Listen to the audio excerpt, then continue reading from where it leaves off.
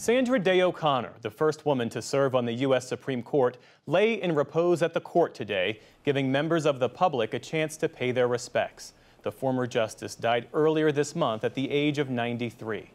The court has changed substantially since O'Connor joined the bench more than 40 years ago, and Justice Sonia Sotomayor, one of the 4 women currently serving, paid tribute to her predecessor's barrier-breaking role. For the 4 of us, and for so many others of every background and aspiration, Sandra was a living example that women could take on any challenge, could more than hold their own in spaces dominated by men, and could do so with grace. While the number of women on the court today is perhaps most notable, John Yang looks at the many other ways the legal profession has and has not changed in O'Connor's lifetime. When Sandra Day O'Connor applied for a job at a big law firm after graduating near the top of her Stanford Law School class, a firm offered her employment as a secretary. While that was 70 years ago, surveys and studies show that progress for women at big firms is slow, especially in the top ranks. A 2022 survey found that only 25% of law firm partners are women, and women make up 37% of all practicing attorneys. What's been accomplished since 1981 when O'Connor shattered the glass ceiling, becoming the first woman on the Supreme Court, and how much still needs to be done?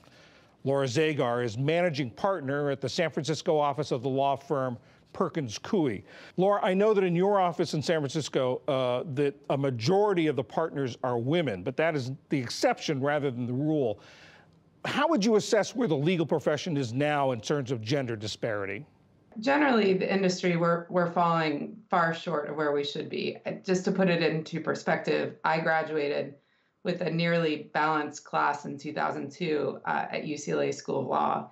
And we're still in an industry where, as you cited the statistics, we're still far below 50% in the partnership ranks at the top law firms throughout the country. We are definitely an anomaly. We have 62% women partners in our office, but that's twice as much as the average, throughout our peer firms and within our firm and other offices. So we still have a far ways to go, but translating, we get 50% of our incoming attorneys are women, but we're not translating that into getting them into the partnership ranks and into the leadership ranks. What are the obstacles that women face in big law firms? I think there are the ones that everyone expects, which are, getting through to the promotion, getting the a lot of the time people focus on, women being the primary caretakers for children being an obstacle, and that's certainly one of them. But we're also seeing the same trends with women that do not have children. So it shows that there's more going on than might meet the eye. I think there are problems that we just know through science that people do. They tend to bring up and are attracted to working with people that are like them. So sometimes the people who get the best opportunities are the men, not necessarily the women, regardless if they have children or not. So I think there's a lot of layers and dynamics into this situation, and it's important for firm leaders to look at that full dynamic to make sure that we get parity at the leadership end of the spectrum. And what are you doing at your office of Perkins Coie that other offices could emulate and try to achieve the same sort of results you are? I think most firms are approaching this as a recruitment issue at the junior ranks. And so I think they think if we recruit 50% women, eventually that will happen at the partnership ranks.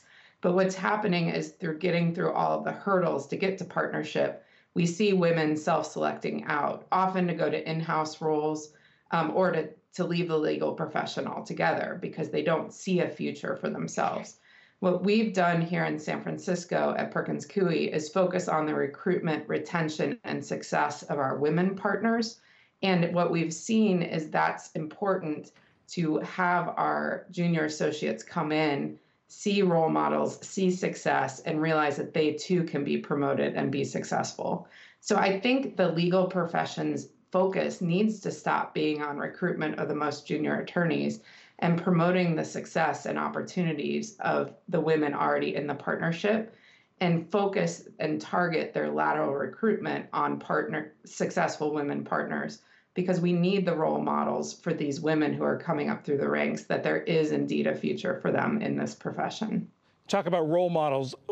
To what extent was Justice O'Connor a role model when she became the first woman? And now we have, of course, we've since had Justice Ginsburg, Sotomayor, Kagan, Barrett, and now Jackson. What's the effect of having women at the top level of this profession? I still remember, I won't say how old I was quite young, but I still remember Justice O'Connor being confirmed. I mean, it was one of the first moments in my life that I thought I could do this. Like, I could be an attorney, I could be a judge, instead of thinking I could be, one of the careers that women, were expected to go into, nursing, teaching, et cetera.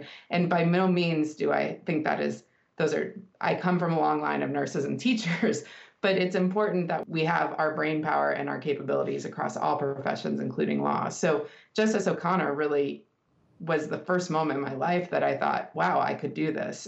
And seeing Justice Ginsburg come in and say things like, then we could have 9 women on the Supreme Court, or just mind-blowing. And so I think it's just so critical to not just see the judges on the Supreme Court become increasingly women, but judges across all benches, the rest of the federal bench, and then on state courts as well. So my first experience in law was actually interning for a woman trial court judge in Ohio, and I learned a lot from there, and it seemed achievable because she was able to do it. So the role model and Justice O'Connor's contribution to women in this profession is can't be quantified. Laura Zagar of the law firm Perkins Coie, thank you very much. Thank you.